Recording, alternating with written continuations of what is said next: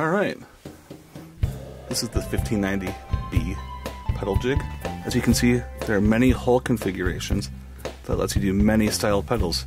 You can do a 3-knob configuration with top jacks,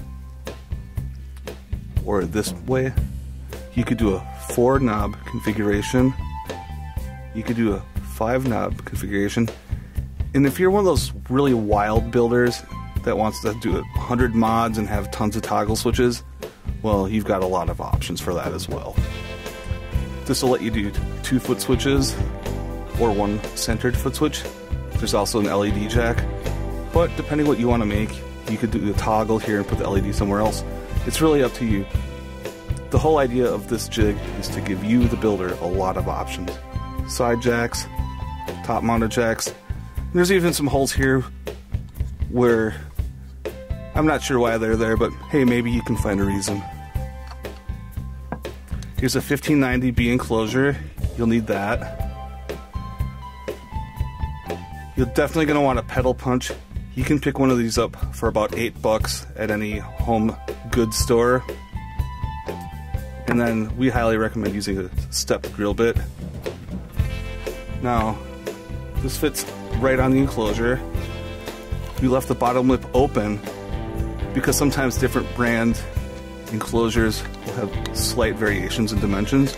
But we've tested this on about 4 different brands, and it works really well since we left the bottom lip open.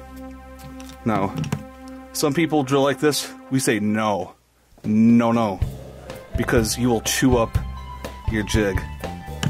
Instead, we recommend getting a pedal punch and then marking the holes you want to use. I'm gonna mark this for a top mounted jack, 3-knob tube screamer style. So simply do that. My LED hole, my foot switch hole. Come around here. We're gonna mark where to drill for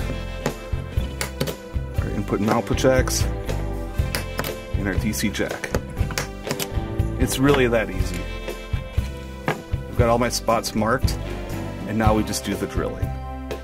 This thing is gonna leave a nice little indent for your pilot hole. So you got some pilot hole markers there. Now, it's probably a good idea to use a vise, just so this doesn't move around. But I have tested this, it does work pretty well. And, you know, we could do it with our hand. Just be careful not to drill into your hand, or, you know, use common sense, obviously. Cool. So this is where we highly recommend using a step bit, because you're going to want to create a pilot hole that's a smaller size. And you just line that up with where you punched it.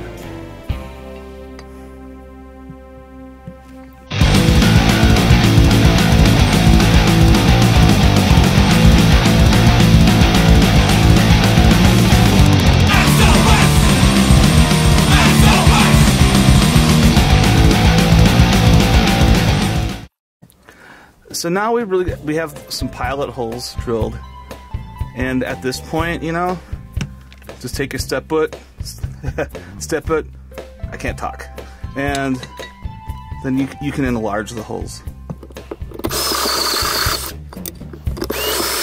Just go one step at a time.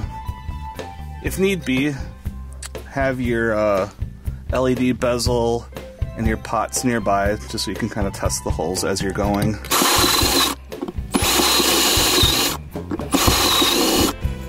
But as you can see, we're getting really nice symmetrical holes. You know, in this configuration for a 3-knob pedal, there's going to be a lot of clearance for top mounted jacks, so your cable and jacks don't hit the pot. And it's nice and clean. Now when I get a circuit board installed into this thing, it's going to look really professional. As you can see, it just drills out in minutes. It doesn't look like a 5th grader did it, which is always really important if you want professional looking effects, especially if you're a builder who puts these on reverb. I don't want to pick on anybody, but I've seen some stuff that people have been selling out there, and I swore they let their child drill it out where the knobs were all wonky, and this just lets you get a nice clean pattern and quickly. You don't have to monkey around with, you know, a tape measure and printing things and taping them over the top of your enclosure. That's the way we used to do it. You don't have to do that anymore. As long as you don't drill into this thing, please, for the love of God, spend the $8 and buy one of these punches. And then that way, if you do it that way, this thing's gonna last you for years. And you can use it for as many pedals as you need, and a lot of different knob configurations. I think the next thing I'm gonna build personally is gonna be like a 4-knob, like big muff with like a mid control. And then maybe I'll put the LED in the center, I'm not sure. Obviously, depending what you're building, it's up to you to source the correct size knobs. If you know, if you're using a pattern like this where they're closer together, you'll need a smaller knob. This one, because I used a different pattern, I can use a little bit larger knob. I think this one's gonna work well with a 20mm knob. So yeah, I mean, that's pretty much how it works. It's easy, it's quick, it's clean. And yeah, as long as you don't drill through this thing and you use the punch, it's gonna be a really good investment for you as a builder for nice, clean, symmetrical builds.